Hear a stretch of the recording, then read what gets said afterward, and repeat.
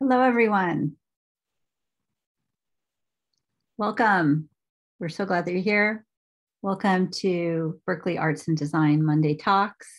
My name is Lisa Wymore, and I'm the faculty advisor for Berkeley Arts and Design, which is as part of the Discovery Initiative here at Berkeley.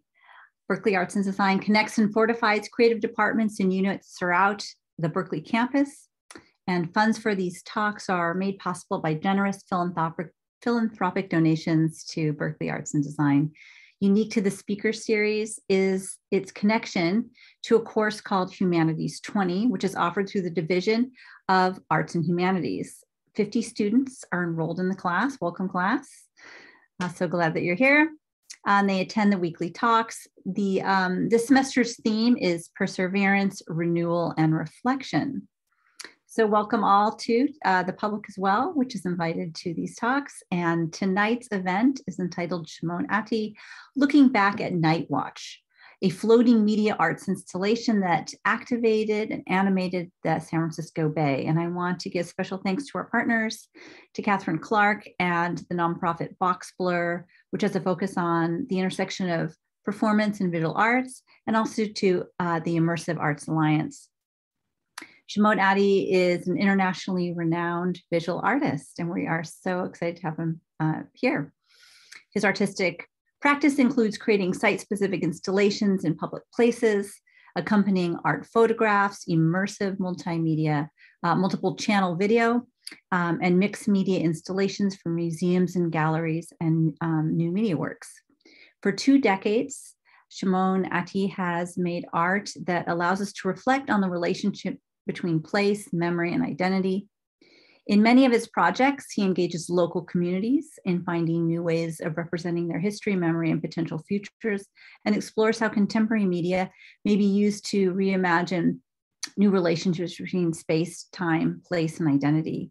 He is particularly concerned with issues of loss, communal trauma, and the potential for regeneration. So your work really fits into our theme this year.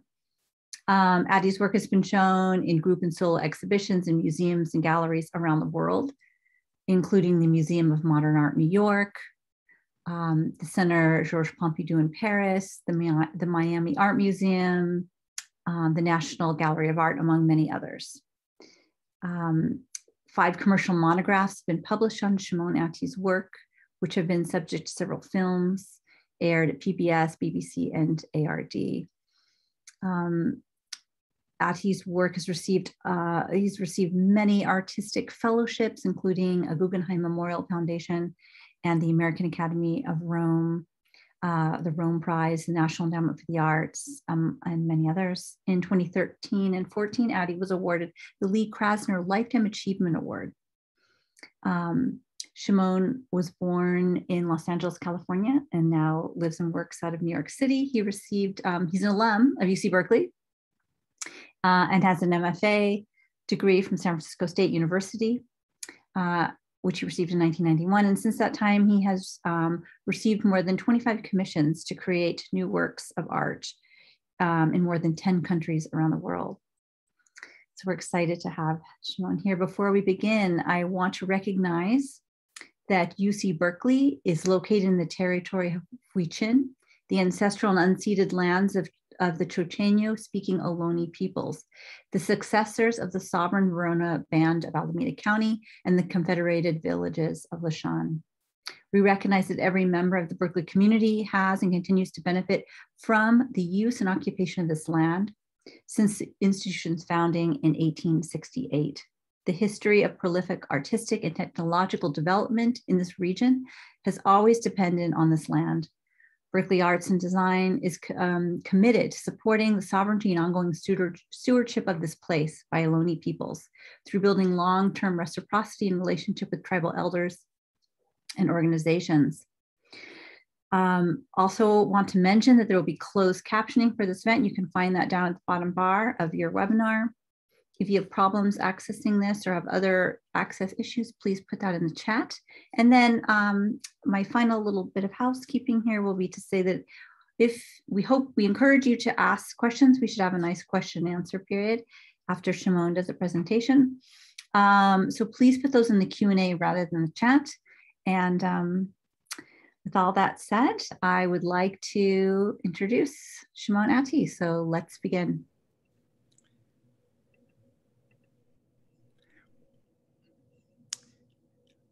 Hi there. Welcome, everybody. Thank you for joining us tonight. And Lisa, thank you for such a lovely introduction. And also thank you to Berkeley Arts and Design for inviting me to be part of your series this semester. When we first spoke about my talk tonight, Lisa had mentioned the importance of community engagement and projects that in which the community is sort of front and center. And so my talk today, because I probably realized about 35 projects since I got my MFA. I won't say what year that was, although Lisa might have said that, as one doesn't want to date oneself when it's not necessary. But anyway, so I probably selected maybe 6 or 7 projects to share with you tonight, thinking about community through the frame of community engagement and also through the frame of looking back at Night Watch. I gave several talks in the Bay Area, maybe about a month ago or a few weeks ago when Night Watch was in the Bay. And this is the first one looking back after the fact and reflecting on it in the rearview mirror. So it's also very special in that way. So without further ado, let us do screen share. We got this done. We're gonna do that one. We're gonna share my screen. And here we go.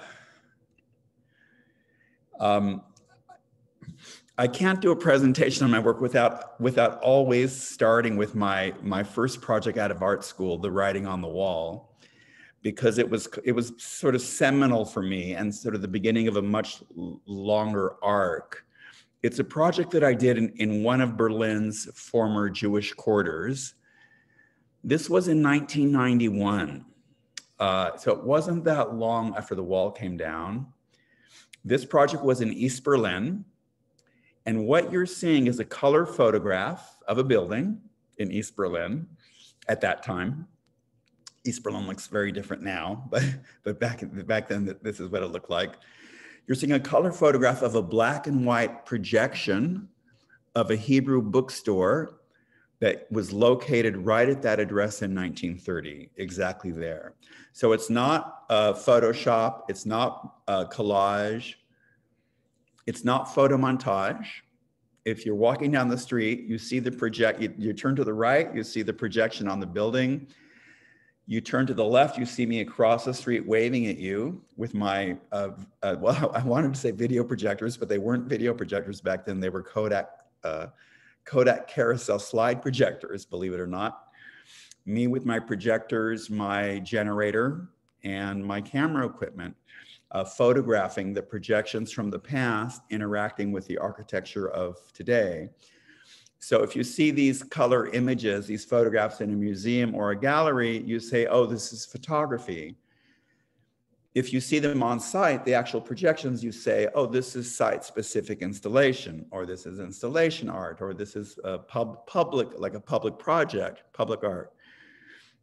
Those kinds of distinctions are not that central in my thinking because I'm someone who believes that ideas can live in more than one form, more than one medium, as long as they do so effectively in each. And these pieces, I worked on this project for about a year. This is one out of 30 installations that I created. And they have very deadpan titles, just the address, Amstadtstraße 43, and then colon, slide projection of former Hebrew bookstore, Berlin 1930, 1991. Or 92, yeah, 92, I think.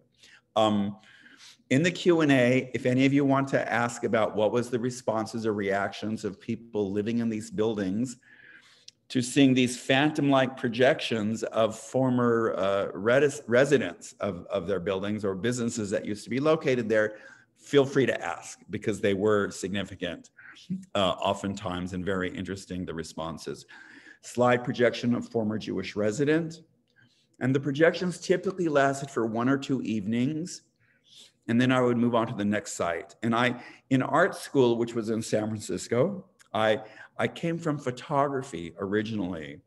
So I was not only thinking about the installations, but also very much thinking about the resulting photographs that would exist long after the installations were over. There's a lot of German history in some of these images. That graffiti on the wall. Now you remember I said East Berlin. That's important, right? So here on the left in the distance, you see this very Orwellian tower. That's like Berlin Alexanderplatz. It was also the spy center of the former East German government. And was der Krieg verschonte, and the whole sentence, this is the graffiti on the building. Was der Krieg verschonte, überlebt in Sozialismus nicht. What the war spared did not survive socialism. So I know some of you are young compared to me, and the history might seem more distant, but there was the pre-war history of Germany, German pre-war history, which is represented by my slide projection of these former Jewish children. There's the history of the war, which is, we know what happened a few years later. Many of the Jewish residents in this neighborhood were sent to death camps. Then we have post-war history. East Germany was a separate government than West Germany. So it was like a so-called socialist regime with a spy center and Stasi, et cetera. And then you have this graffiti that was put on after the wall came down. It was anti-DDR, anti-East German government graffiti. What the war spared, what the Second World War spared, did not survive socialism. So many, many layers. Slide projection of former bookseller, religious bookseller. Slide projection of former Jewish hat shop with resident. Slide projection of a former Jewish cafe with patrons. That light flare that you're seeing is not from one of my projectors. It was from a street light. I saw it. I could have eliminated it, but I liked it, so I let it be there. Slide projection of former Jewish resident. Slide projection of former Jewish resident. So as you know, as we all know, photographs are not masked like this. They aren't shaped like this. So I was just using a very small portion of the images. I was using this product that probably doesn't exist anymore, called Kodak Opaque Slide Paint. And I was painting directly on the slides until I got it how I liked it to look. This is with 3 projections. Now that's sort of my starter, because I think I've never done an artist talk where I haven't introduced my work with that project, because that's where it all began. But now, sort of thinking more firmly through the lens of community engagement, I want to show you one of my early community-based artworks called Between Dreams and History in New York City. This was in 1998. It was I lived in Germany for about 6 years and then came back to the United States for a variety of reasons, but one of which was to do this project. And I'm just going to show you a 2.5 or 3 minute clip from the BBC because it sums it up very nicely. In some ways, most wonderfully, when it gets to the synagogue, it's going Shimon Attie is preparing to make his mark on Manhattan. Over the last 4 months, he's talked to residents about their memories of the neighborhood, as well as their own stories, superstitions, and dreams. He spent more than 2 years planning a laser art installation that will take place here in the heart of the Lower East Side, an area influenced by generations of Jewish, Hispanic, and Chinese immigrants. I very much respond to spaces and to places, and by temperament, I'm very interested in memory. And how do we give visual form to something so, on one hand, so intangible and ethereal, but on the other hand, something very real for us. Shimon found his answer with lasers. Words made of light scroll across the architecture in real time, moving from building to building. Fragments of thoughts, poems, songs are all made visible on the street, some in English, others in Yiddish, Mandarin, or Spanish, the languages of this community. It's a major art project that required a lot of coordination and backing. We couldn't imagine a better marriage for public art of really stunning the public with great visuals and providing them with content that was incredibly thoughtful. That's and Anne appealing. Pasternak, who currently is the director of the Brooklyn Shimon Museum. says that the lasers help Back then animate was his my project. producer. The quality of laser light mirrors how memory itself functions. Lasers, they're very intense light, very focused, so they appear to have a presence. And yet, after all, it's just a light source. It's much more like a ghostly kind of writing, as if a ghost is writing out of thin air. That's the visual effect that I wanted. This is high-tech public art at its most public. Anybody, it seems, who walks through this neighborhood and sees this art installation ends up staying. Some of the things, you know, are very touching, like someone saying that they live so poorly in a tenement, you know, and the conditions were so bad. And I know that these people come. This population has grown up in this area and have come from bad times. And this is really a wonderful change, the fact that you could display something in art in a very simple form and in a very easy form, I think, and people could see it in a very clear and in a very beautiful manner. I think it's wonderful. I think it's going to cause a lot of the people that live in the community to just look differently at the buildings that they live in. For 2 centuries, this part of Manhattan has been home to many different groups of immigrants, but that's changing as affluent young professionals move in. But Shimon Attie hopes his laser art will help keep the older memories alive. Damien Fowler, BBC News, New York. So you can see how I have a long history of working with issues around immigration, refugees, asylees, up to and including a night watch, which we'll get to in a few minutes. That piece from the BBC was very good at showing the laser animation technique, the write-out technique that we developed. It's less good at showing the full breadth and visual scope of the project because it encompassed 2 city blocks in the Lower East Side. I remember when we lived in a tenement on the top floor in very bad condition. It was like a dream, ... So entire phrases would write themselves out and then sustain for a moment, maybe 30 seconds, and then unwrite as if they had been written in disappearing ink. And everything was written, I interviewed about 75 residents of the Lower East Side, and I asked them a series of questions. And some of them we met as individuals, but I often met them in groups. And I asked them a series of questions like, have you ever had a sleeping dream about the Lower East Side? If so, please write it down in your first language. Can you remember your favorite nursery rhyme from childhood? If so, can you please write it down in your first language? And these memories were laser projected both in the first language, which was either Mandarin, Spanish, Yiddish, or English, the languages of that neighborhood at that time. And they were also written in English. So this is the English translation from a Chinese poem. I'm gonna screw it up. Let's see,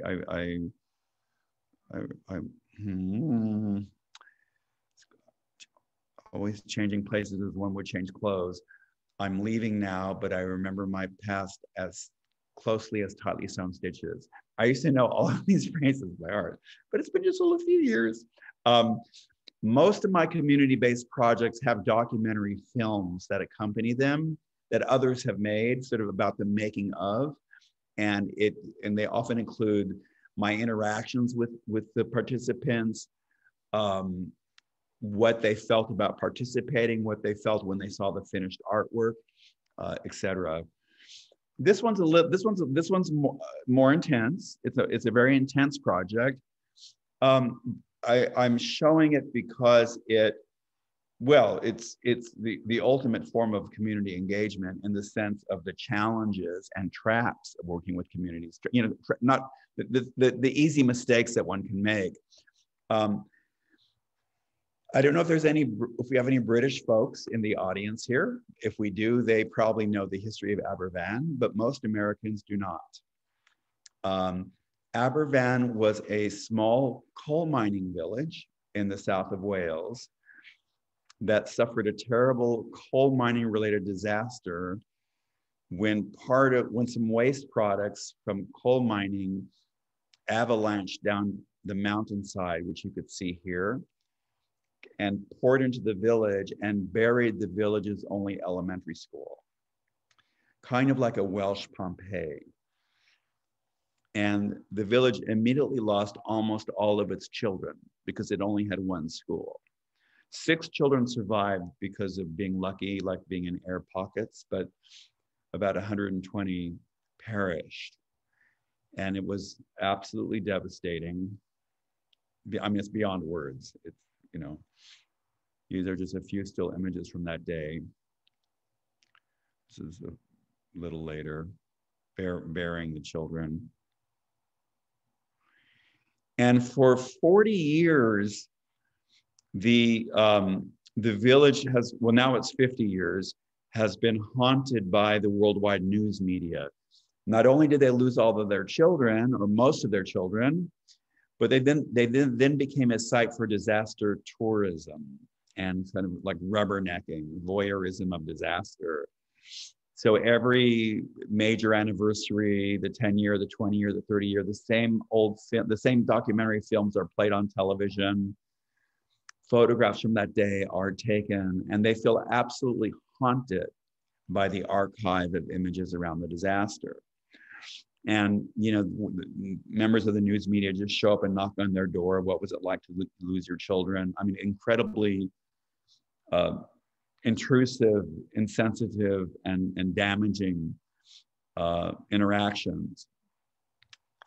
So I was invited to see if a contemporary artist could do something different on the occasion of the 40-year anniversary since the disaster.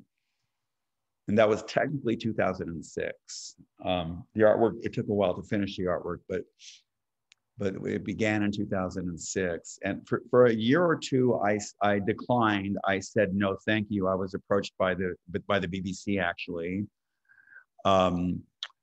And I didn't understand that. It seemed very off color to me, like, why not a Welsh artist? But anyway, there was a long process, and they brought me over a few times. I got to meet the villagers. And once I understood that I could be as free as I wanted to be, then I was very interested to do the project. It was a very difficult project. I had to live in the village for 6 months to gain their trust. And I made them 2 promises. I said, it was kind of the opposite of my Berlin project, where in a sense you could say, well, I animated the archive, or I reactivated the archive. For this project, I promised the villagers I would use absolutely no images from the archive, meaning images of the disaster, and that I would show them in ways they've never been seen before. So I created a 5-channel video installation called The Attraction of Onlookers, Aberfan, an Anatomy of a Welsh Village. The attraction of onlookers is obviously, it's referring to, again, sort of the fact that we like rubbernecking. When we drive by a car accident, we look, right? This is just a still image from when it was exhibited in the museum in Cardiff. Let me just share a little bit of the piece with you. Now you have to remember, you're watching it on this is like a dumbed down viewing copy. First, I'm going to show you 1 channel, and then you'll see 5 channels. But remember, it's an immersive installation in the real, in high definition, like 80 feet across. So you're probably watching it like at the most 1.5 feet across, probably not even like that. So you have to use your imagination a little bit. Let's see. So it's a viewing copy. This is just 1 channel. This is the center channel. Life stops for a moment and refuses to stay still. I live in a different time from the world. I see them watching me. Here, not here. Now, not now. And that's a poem that I collaborated with the national poet of Wales, Gwyneth Lewis, whose voice you just heard, to open the piece. Again, this is just one of 5 channels.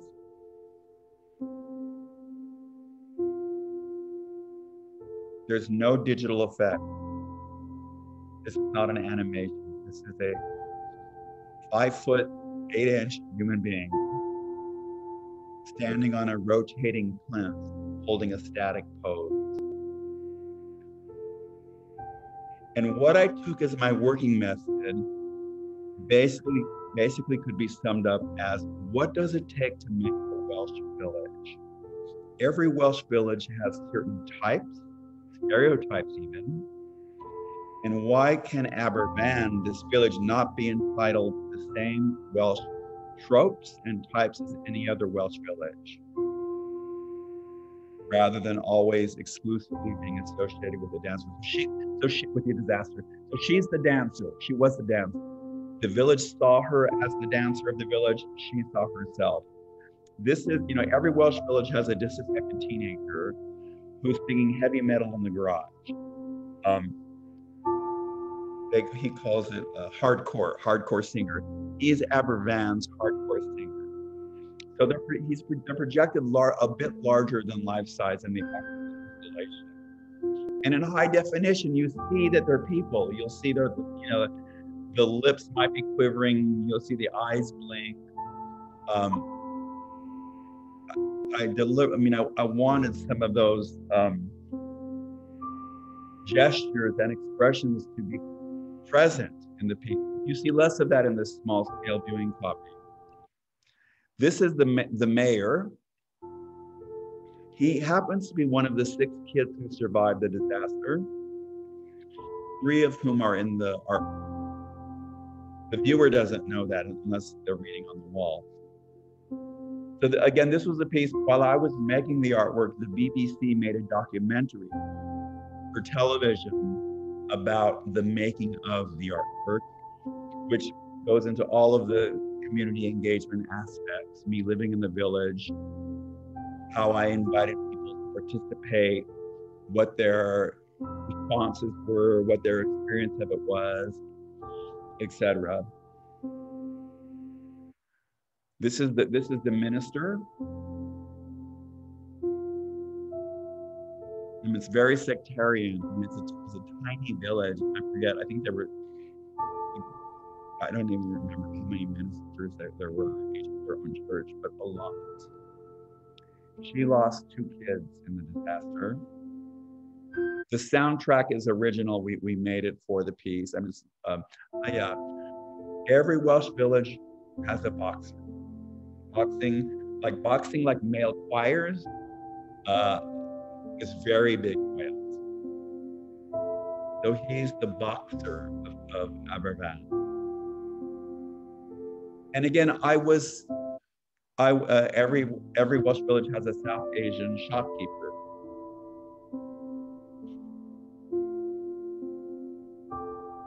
So my intention was to create a piece that would allow the village to, at least in the realm of the imaginary, to be entitled to some of the same Welsh stereotypes as any other village, without denying the history.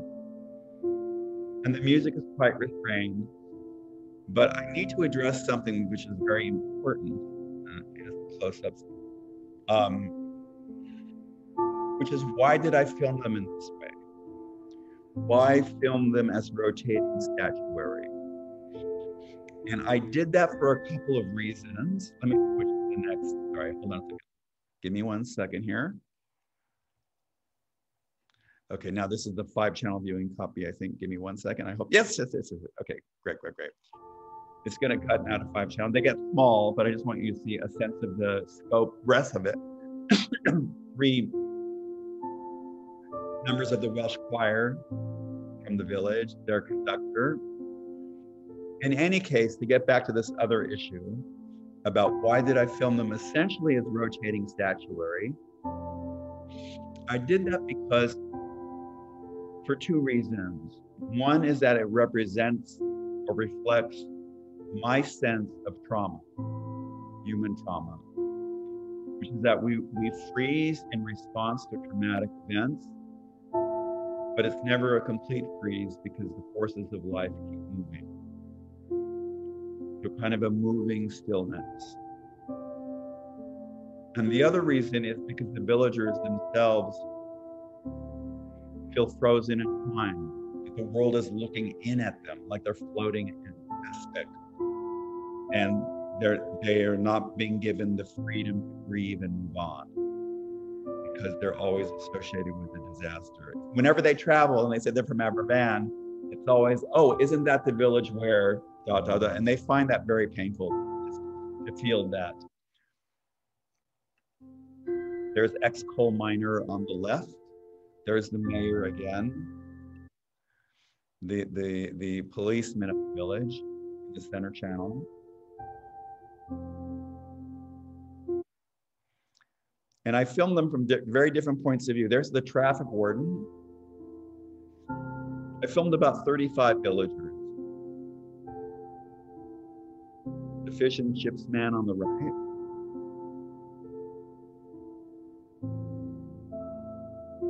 It was a very challenging project. In the Q&A, if you want, you can ask some questions about it. But I have certain rules for myself that I follow when I work with highly traumatized communities, which I spoke quite a bit about in the documentary. Sort of some do's and don'ts that I follow as religiously as I can. And then I'll let it play to the end now. And remember, the subtitle was Aberfan, an anatomy of a Welsh village. So there's this kind of recapitulation. They're tiny on your screen, but in the actual installation in the gallery or museum, they're maybe 4 feet tall, each of these characters.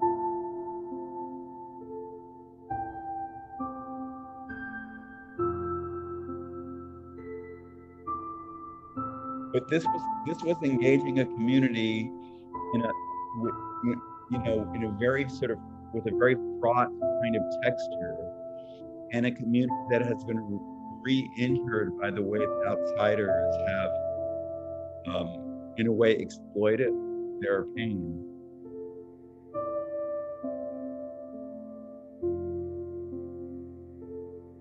It was one of the toughest projects I've ever done, I think. And here it ends with the family.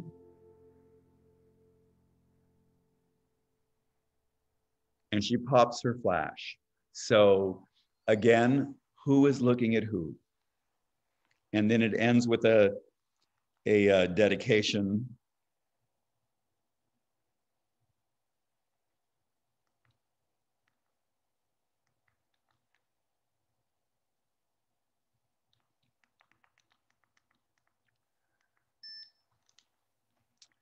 So let's move on. So, okay, so we just sort of pole vaulted and we sort of hydroplaned over about 11 years or no, whatever it was, 9 years, 10 years, to a relatively recent piece I did called The Crossing. This was a piece I did in Europe with 7 Syrian refugees that had recently crossed the Mediterranean on rafts. And they were lucky. They made it to they didn't drown. They were able to leave Syria before the government or the army disappeared them.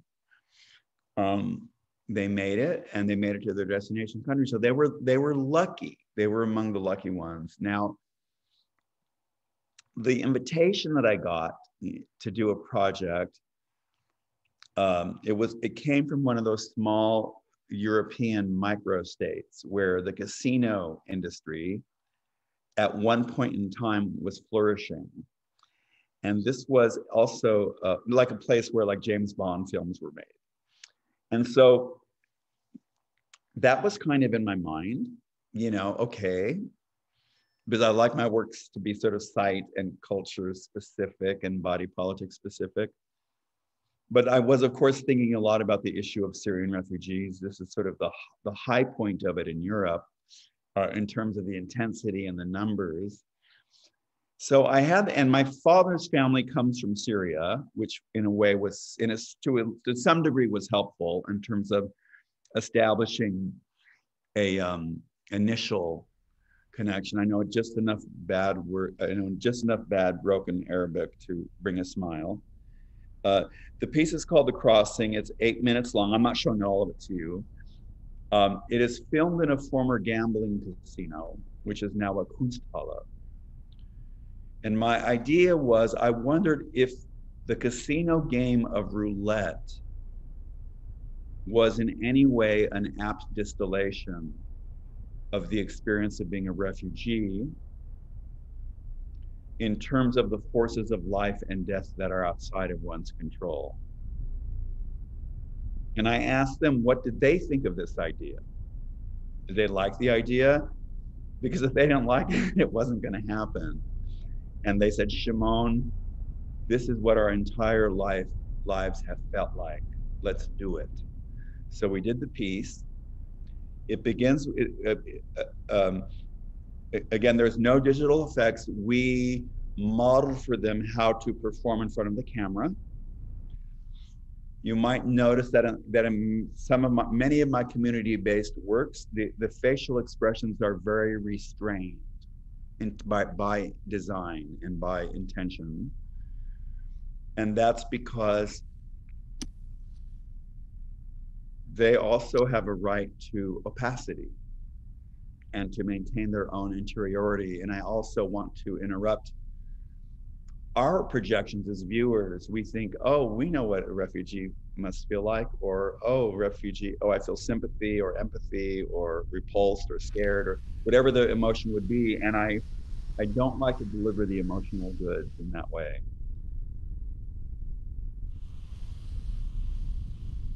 And I filmed them in somewhat of a robotic way because no one ever flees their country with joy. We often go into automatic pilot just to survive. So I was trying to reflect that. It's going to get loud just for a second. So there's 7, it begins with 7 participants and it cycles through 7 tableaus. I think we're still in the first tableau.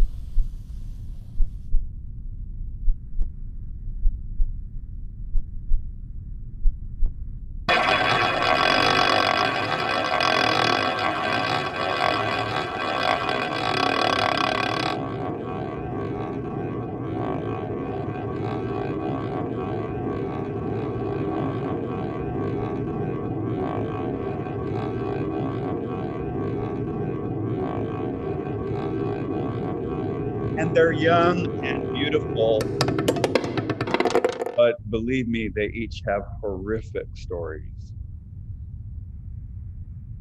in their past, things they told me that are just very hard to absorb. So with each passing tableau, somebody disappears. We don't know why. We don't see them leave the table. Now we have 6. We don't know if the person and the missing person won, if they lost. We don't know.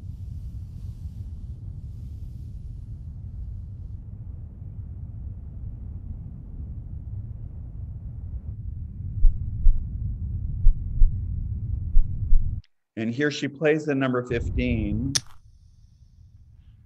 The camera sustains there longer than one would expect. It gives it a little bit of extra import. And she played 15 because at that point I asked them what would be a good number to play right now. And they said 15. I said, why? And they said, because the Syrian revolution began on April 15th, 2011. So the number 15 had. Now we have 5 left.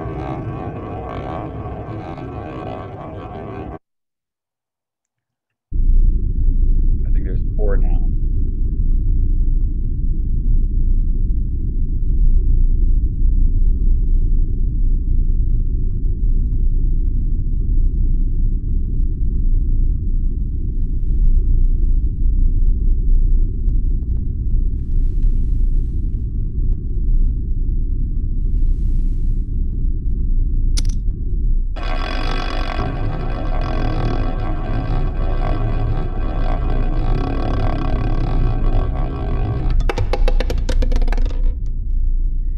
And none of the participants had performed in front of a camera ever at all before this piece. And some of them had arrived in Europe as recently as about 8 weeks prior to the filming. And again, in the Q&A later, feel free to ask how I come into contact with these individuals, how I find them, how I meet them. It's sort of an important part of each of these artworks, and it's complicated. Now there's 2 left.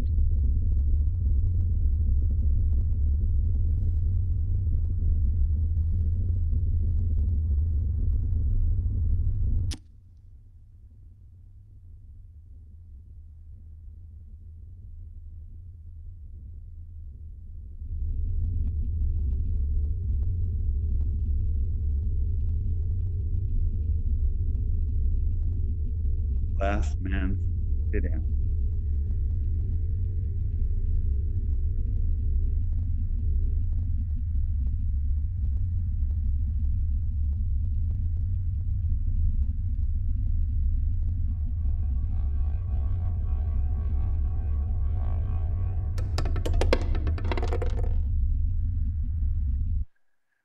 Again, it ends with a dedication for the millions of individuals fleeing the wars in Syria and elsewhere. Individuals who've gambled their futures by making the dangerous journey to Europe in hopes of finding new lives. 7 of these individuals appear in this piece. If we had more time, it could lead to an interesting conversation about sort of aesthetics and content, like when does one, because I could have had the dedication in the beginning, right? But I often choose to have it at the end for different reasons. In any case, sometimes I also explode this piece into being an immersive installation where elements of the film are bled into the space. But to do that, one needs to have resources and real estate. This requires, I think we had 6 video projectors on the ceiling in order to do this. This was in a former power station in Germany. Now getting much closer to home, Night Watch, which was recently represented in San Francisco Bay, thanks to the miraculous work of Catherine Clark and Box Blur and Immersive Arts Alliance. But it debuted in New York. And it was hold on a second, let me just I think this does a very good job summarizing it. The floating media installation, a barge pushed by a tugboat. Maybe you can read that.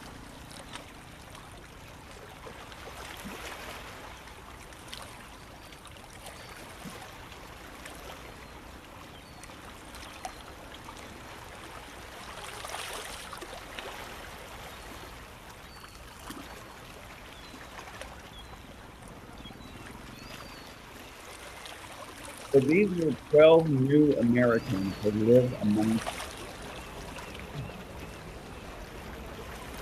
and it's a silent film, 12 video portrait.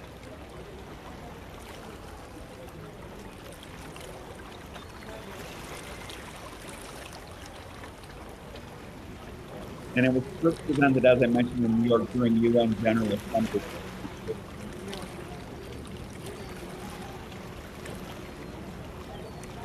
UN, of course,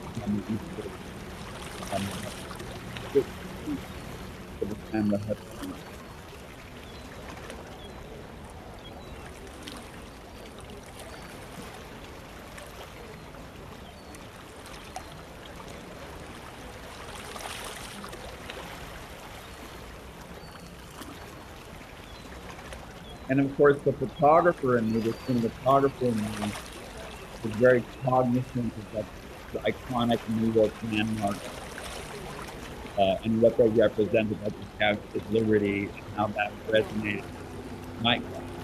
So the individuals walk some distance inside the road, approach the camera, and just look at the viewers on foot. I think it was 35 seconds each. They would look before cutting to black. Give me our time.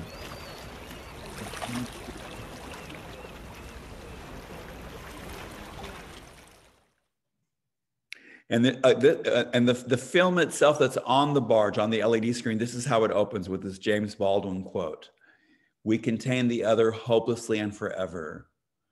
And I'm just going to show you two of the individuals so you can get a better sense of the tonal values and the aesthetic of how we lit them, how their faces appeared, how they looked into the camera lens.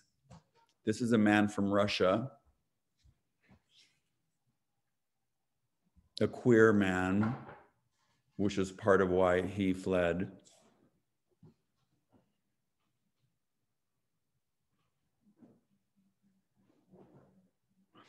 Again, very restrained emotionally. I would tell them, when you approach the camera, I don't want you to think about something particularly happy, and I don't want you to think about something particularly sad. Be neutral. Let the viewer struggle. This is a young woman.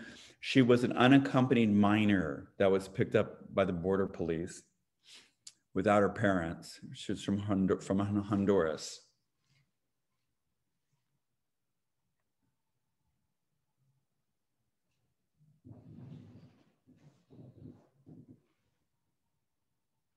This kind of I, thou, this emotionally uninflected I, thou encounter. I see you, you see me. I see you, you see me. Jeg tviler ikke. And then that's how I just showed you two people, but there's 12 in the full film. For the millions who've been forced to flee their homelands, for the fortunate few who've been granted political asylum in the United States, 12 of these individuals appear in this piece. Now, give me a second here. What is, no. In their own words, okay. It's one thing to hear it from me. It's another thing to hear it from them. Give me a second here.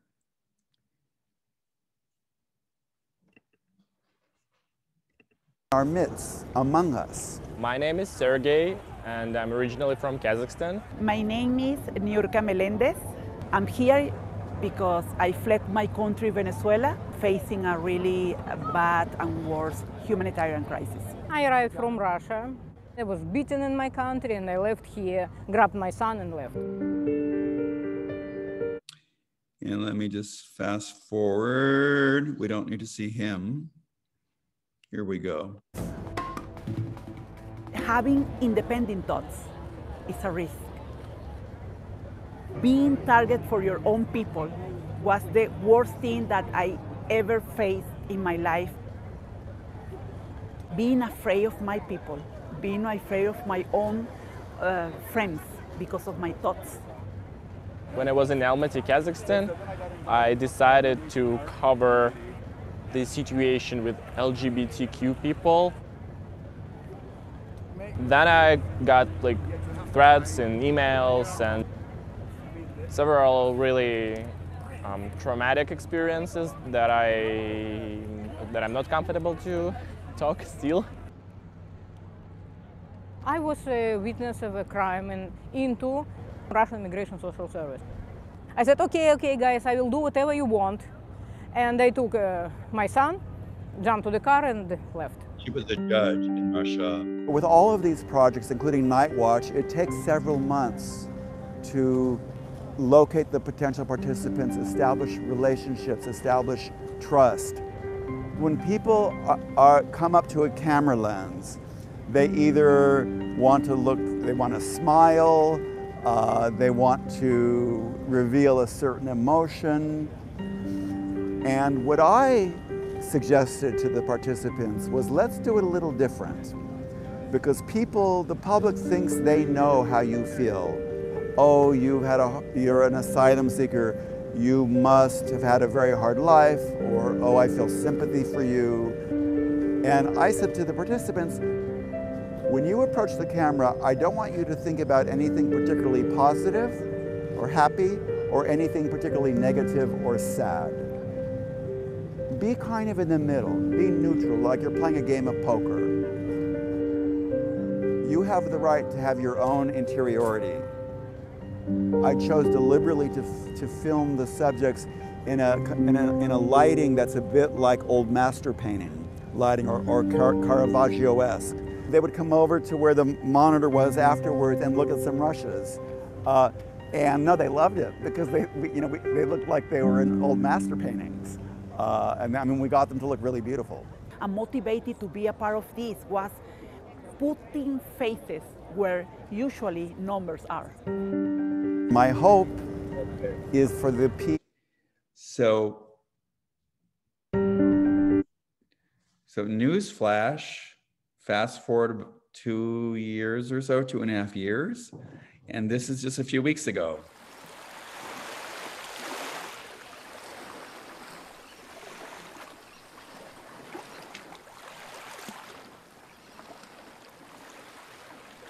This is the opening night of Night Watch. It was 3 consecutive evenings. 2 of them were at various points along on the San Francisco side of the bay. The 3rd night was on the East Coast side. The opening night was the viewing point with Fort Mason.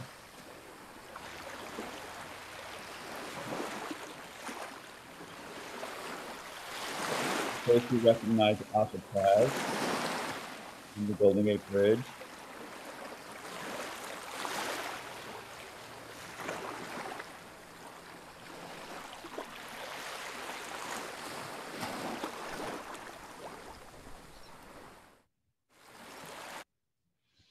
And just a few still photographs.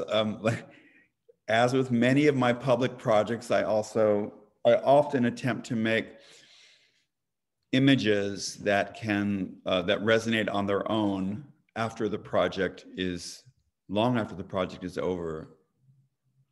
This is from New York.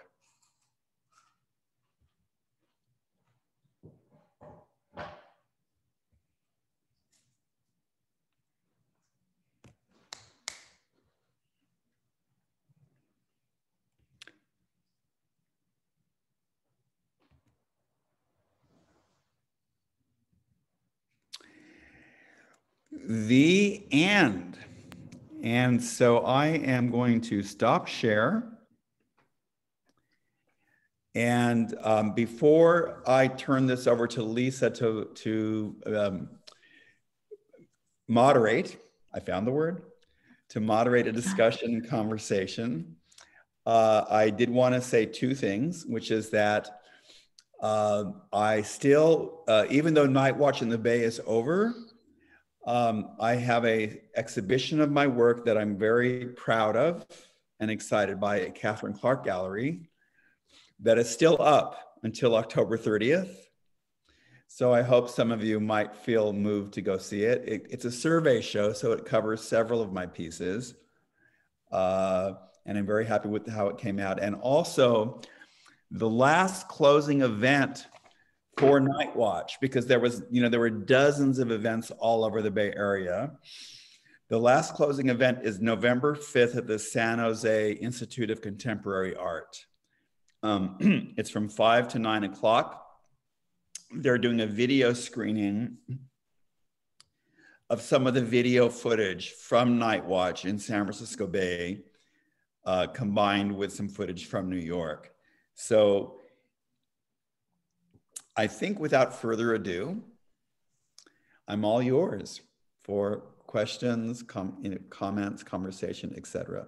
Well, thank you so much. It was such a rich telling of your history and taking us through your journey. And, it's so different having been reading about you and looking at images. It's so different to hear it from you personally. So I just want to thank you so much for being here and sharing with us. And I just have a whole different perspective of your work by having you be here. So, I wanted to pick up on some of the kind of provocations that you brought forward to ask you and start with one that I'm very curious about, which is, what are these what are the rules you have for working with people, especially from traumatized communities? Because I think it's really important, especially, you know, here at Berkeley, there's a lot of talk about,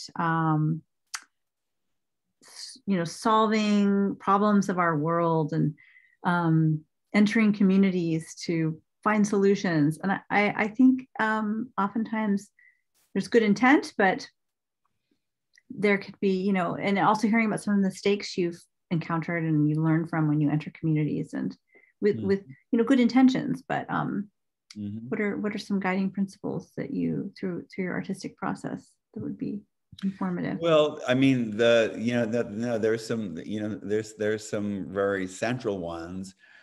One is that I never ever ask about the trauma. I never lead with that. If they want to speak about it, let them bring it up, and they often do. But if I lead with questions about it, it's inevitably, it's voyeuristic. It's about, I want you to satisfy my curiosity. It's about me, not them. So one of my rules is that I never ask about, I never make leading questions. I don't begin a conversation. I don't lead with questions about traumatic past or experiences with any of the communities that I've worked with. Now, they often come forward and talk to me and tell me stuff, but that's a different matter. Then it's coming from them, not from my curiosity, my voyeuristic, whatever. It seems really central because you're capturing them, and to build that layer of trust there. Yeah, really, and it's true. It takes, you know, I often say that I grow very big ears in those situations. I don't do that much talking. I do a whole lot of listening, and I try to take up as little space as possible and let them be in the center. So that's, those would be two big ones. Doing a lot of listening and never leading with questions about a traumatic experience. Even though that will often emerge. Come forward. Yeah, from them. Are there ways in which you learn to, you know, obviously the listening, but to develop trust? You talked about, you know, living within the community for up to 6 months or maybe longer, or, you know, yeah, I mean, ways in which you establish trust and rapport with, yeah, with the people you're telling stories about, especially since especially if you're coming outside of not in their community. Right. No, I know it has a whole set of, you know, there's all the stuff, you know, these long-term conversations about appropriation, right? Who has the right to tell whose stories? Yeah, I mean, this was going on, that topic was happening in the 80s when I was in art school, and it's still relevant, right? And it's just sort of interesting because I was saying to the village and to the Arts Council there in the BBC, I was saying, why me? Why not a Welsh artist? Why not an artist from that region of Wales? And what came back to me was, no, Shimon, it's precisely because you have some distance that you can interpret, that there's an interpretive space.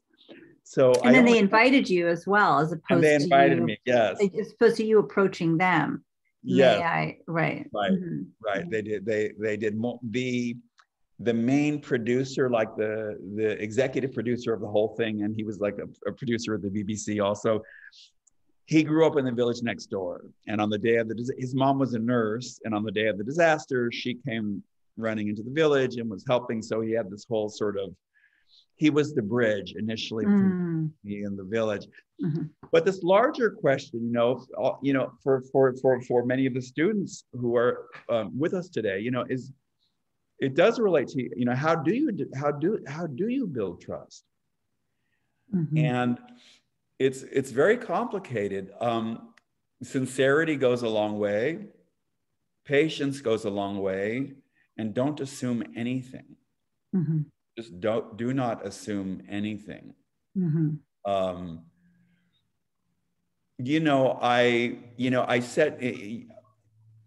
I said to them, and I mentioned this in passing earlier to the villagers. I said, I make you two promises. I'm not going to use any images from the archive, and I'm going to film you in a way you've never been seen before, with a kind. I think I said something like with a kind of majesty, is maybe how I said it. And and it took time, but they did come to trust me. They trusted me, and maybe they felt my sincerity with it. There was only one member of the village. There was only one who she couldn't. There was one. She had lost 3 kids, and she was never recovered at all. Not that one ever does, but she was just destroyed, kind of, and she couldn't. She did not fully come on board, but that was one person in the village. So, but it's generally, like also with the Syrian refugees for the crossing and the individuals, the asylees in Night Watch, I show them examples of my past work, and then I tell them what my vision is for this new piece that I want to create with him. But what my goal is, like, what is my what is my intention? So, like with the asylees and Night Watch, I would tell them, people think they know how you feel, but they don't know how you feel. So that's why I don't want to film you in a sentimental way.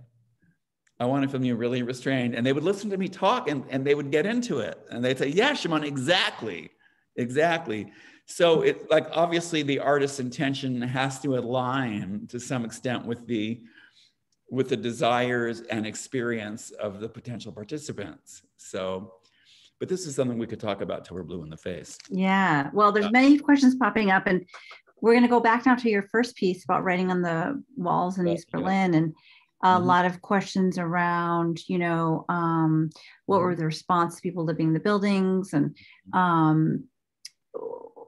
with the community, what was the community and residents' response to the slide projections? And also, did that piece have any personal meaning for you to do that in that specific site, or what drew you to initially begin that project? So sort of several questions around the Berlin Wall. Right. Well, it's interesting. Let me start with the last piece first.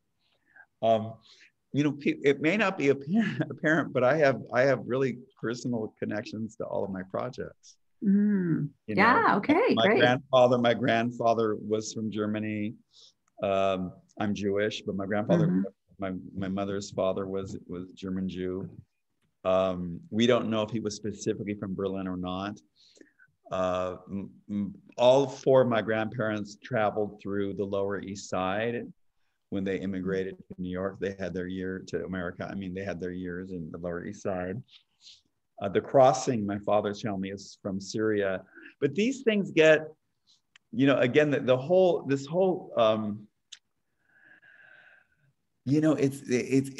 the whole conversation again about who can speak for whom. And in my heart and soul, I feel that, for example, just because my dad's family was from Syria doesn't give me any more or any less right to speak about the trauma of being a refugee. That it's ultimately really about a shared common humanity. But, sometimes I say certain things being in a slightly defensive crouch, because again, the debates around appropriation. Well,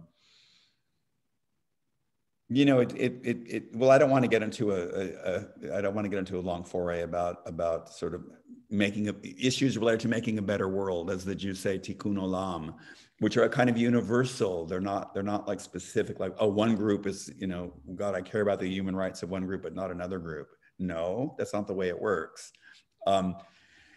But going back to the other part of the question, what I might do is, can I go back to share screen for a second? Yeah. because it's better to see an image while I'm talking. Let's just do this again. Okay. Give me a second.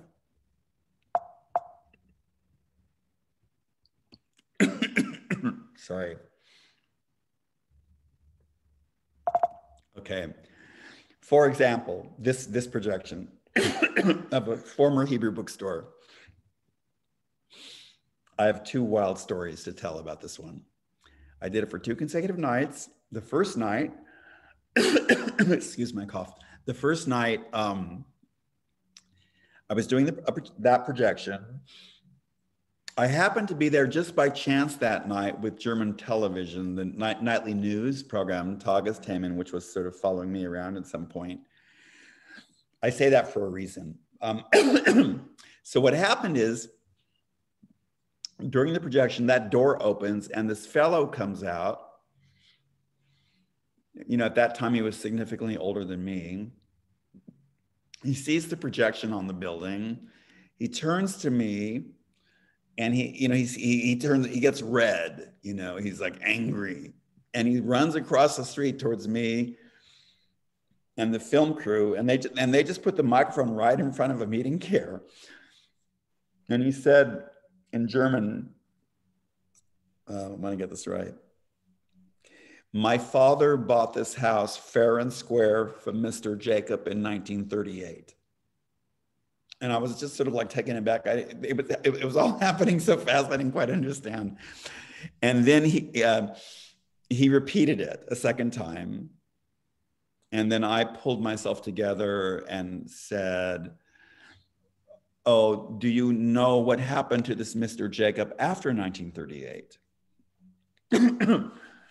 And he said, why, of course, aber natürlich, why, of course, he was a multimillionaire and moved to New York, as if that was the fate of the the inevitable fate of the Jews that lived in this neighborhood. That was not their fate, and they were not multimillionaires. This was Russian and Polish Jewish immigrants in this neighborhood. They were poor. So here I am as an artist working in the realm of the imaginary. And he was taking my installations as a literal threat, like I was trying to repossess the house on behalf of an ancestor, I suppose. So that for me was a very interesting collision. Excuse me, I'm getting over a cold. Collision between artistic intervention and sort of social, political. And the multiplicity of communities involved. You've got your personal connection and the communities involved from the past, but also the current residents. There was a lot going on. There was a lot going on in East Berlin at that time. This is shortly after the big shift. The unemployment rate was very, very high. So there was a whole lot of things happening. I'll just finish with that saying the second night, which was really interesting, same projection, one of those windows on top opens up.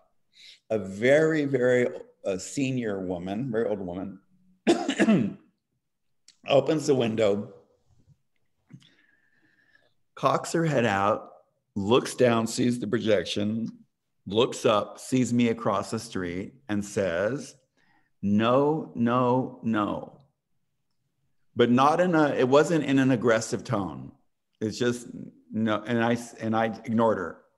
I just kept working. And then she said it a second time. She said, no, no, no. And I looked up at her from across the street and I said, what do you mean, no, no, no? And she says, it was 1 meter to the right. I remember. So she lived in the building when that Hebrew bookstore was there. So I found that to be very interesting. Wow. Did you process the work with the community after the projections, or was this early in your career and you weren't? Yeah, it wasn't that. I'm going to stop the screen share. Yeah. It wasn't that type of a project. I would never describe that as a community-based project, except for the one exception would be the extent to which many of the archival photographs that I gathered were, or let's say some of them were from private private collections of families. Most of them, though, were from like public archives or press archives. So that project, I would never describe it as being community-based. It wasn't. It was more almost like a putting together a sense of memory, perhaps for personal or, for an intention of trying to just see the layers of excavating a history or something like that, or did it have an intention to it? Yes, or was of course, the intention was very simple for me, which was, you know, I had arrived in Berlin, like, you know, shortly after getting my MFA, and I knew nothing about the history of this neighborhood, zero, but I was very drawn to it, and I would walk the streets. And I just felt, you know, there was something intense there. I didn't know what it was. And then when I found out that it had been a Jewish neighborhood, I was very dented by that, I would say. So that project grew out of the gap between what I felt but what I could not see. I couldn't see any of the vestiges of this lost community, but I felt something. So, and I couldn't take my finger off that point. Feeling. Yeah, so that's what motivated that project. Great.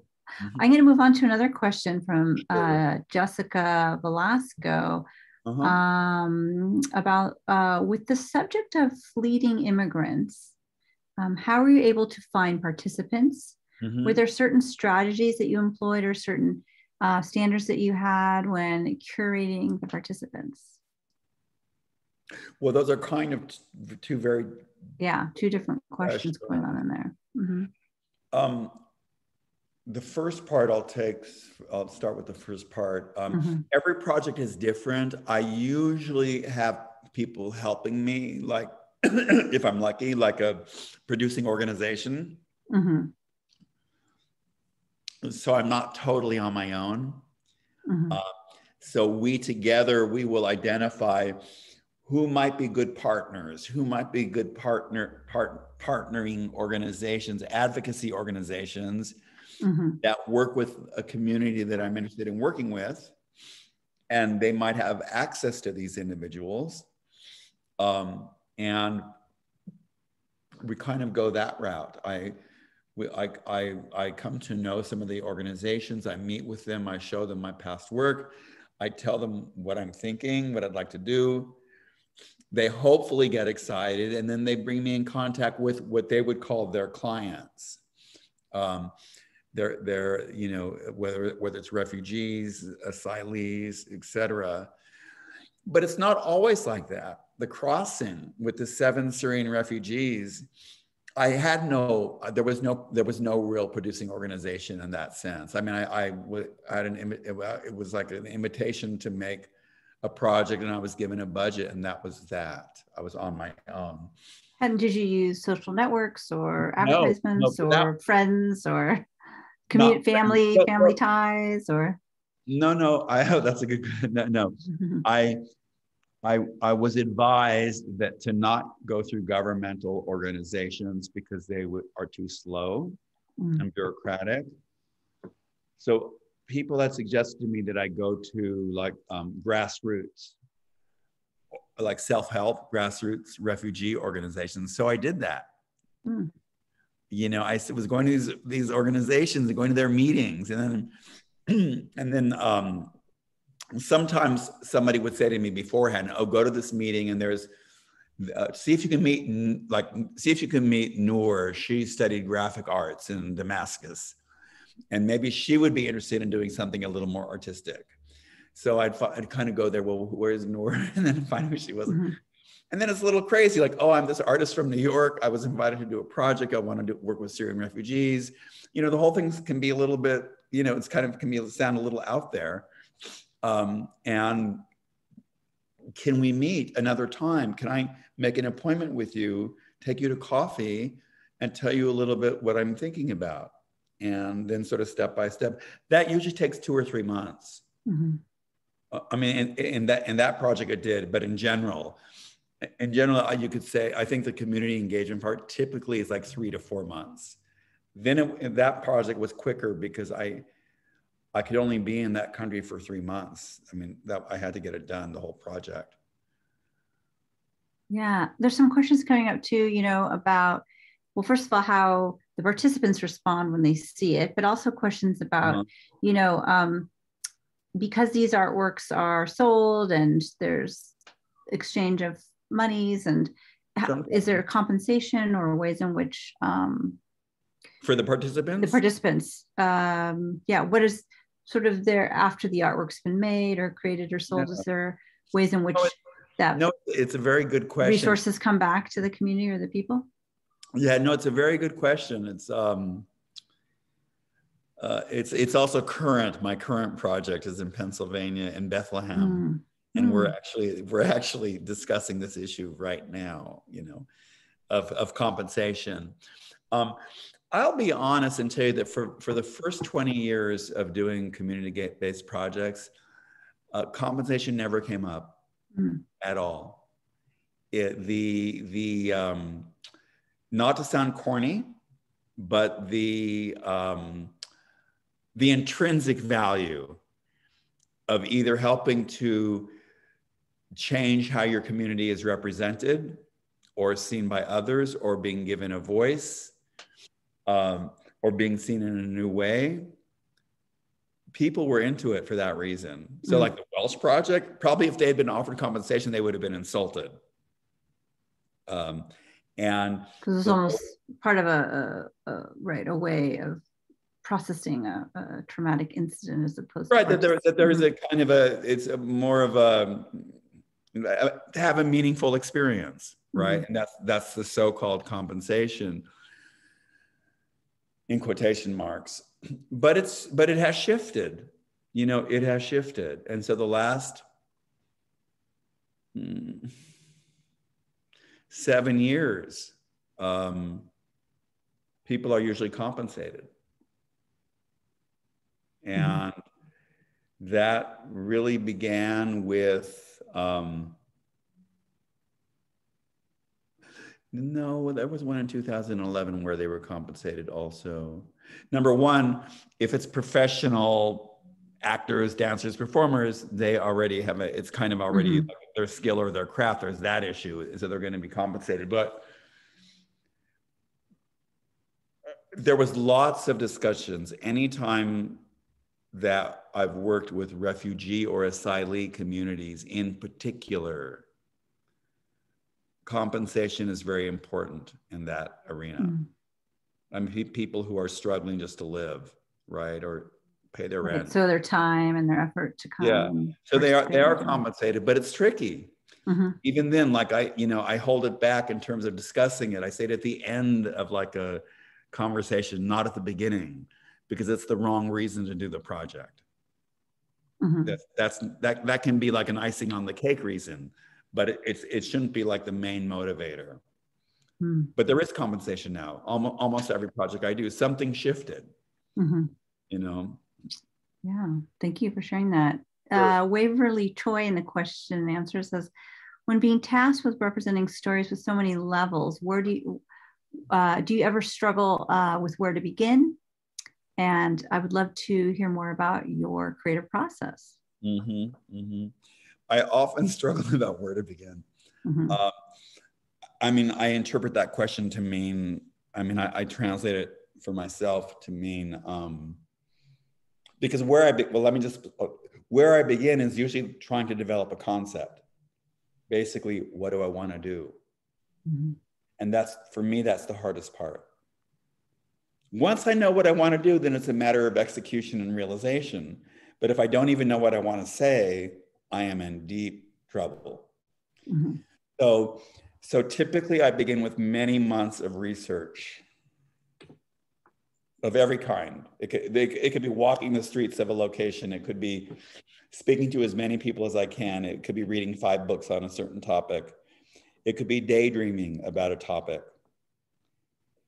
And it's like a soup.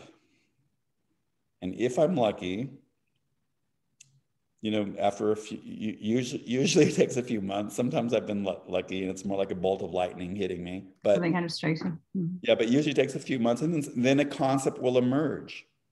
Something will get distilled. You know, something will get, you know, because it often is, well, how do I, what is the right gesture that distills a whole array of, like what the question she mentioned, all these levels of, or layers. Mm-hmm.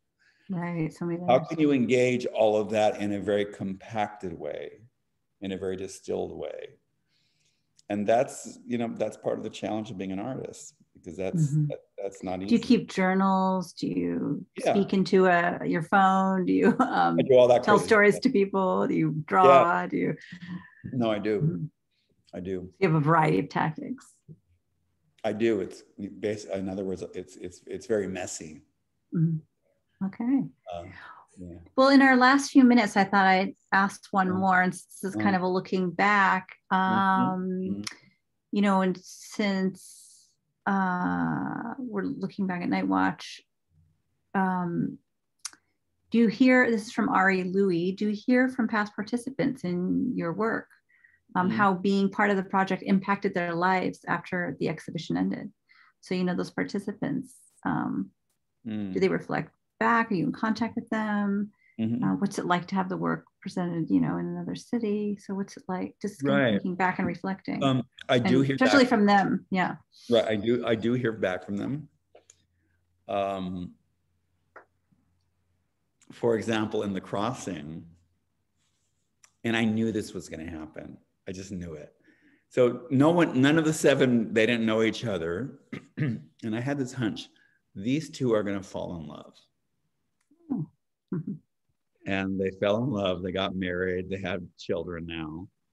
And they met through the crossing, through participating in the art, which was really fun. And then they went on, was it those 2 or was it?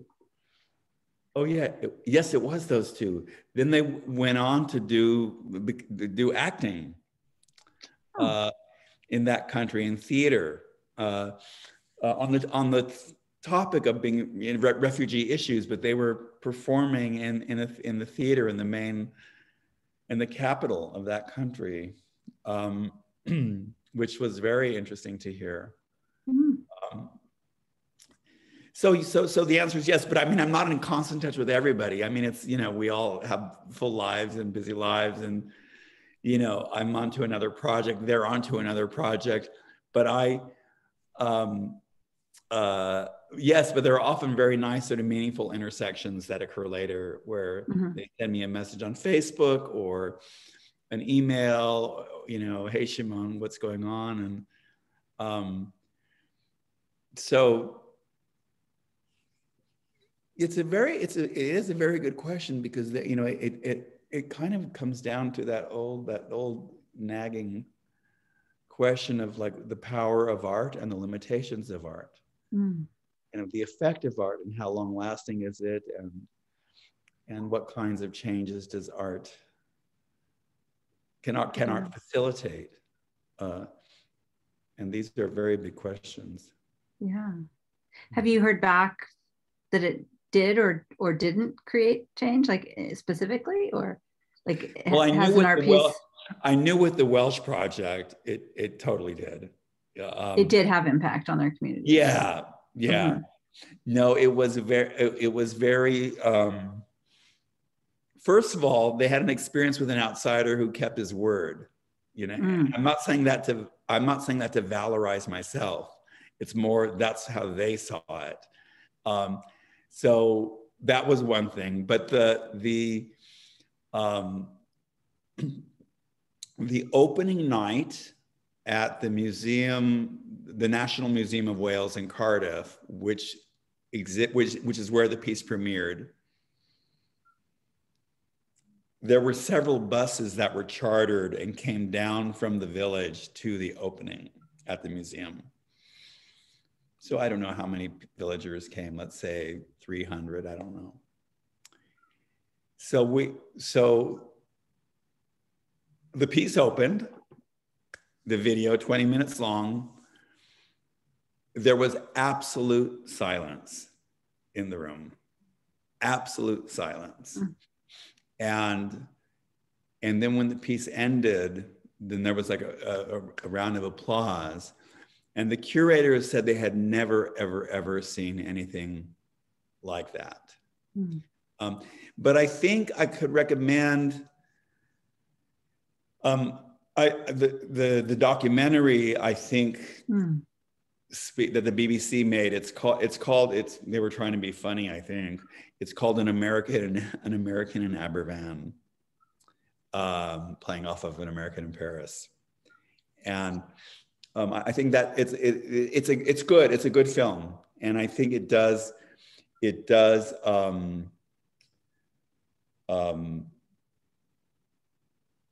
kind of speak to some of the power of that piece for the individuals. But I know we're running out of time. I'll just say I'm just going to say one last thing on this topic, which is from a totally different angle. Mm-hmm. One thing that does happen quite often, and this isn't necessarily specifically from community-based projects per se, although it can include those. Like, I very often will run into people who say, hey, Shimon, I remember your projections in Berlin when I lived there. And every time I cross this building, I see the projection. I remember it being there.